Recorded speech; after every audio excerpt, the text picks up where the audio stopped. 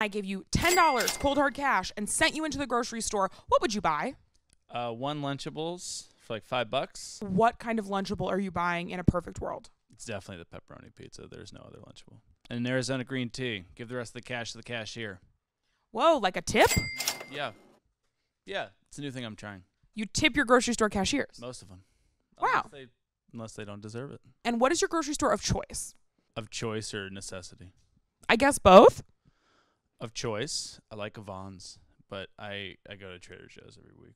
Any final thoughts about the grocery store? I like how it feels in the freezer section.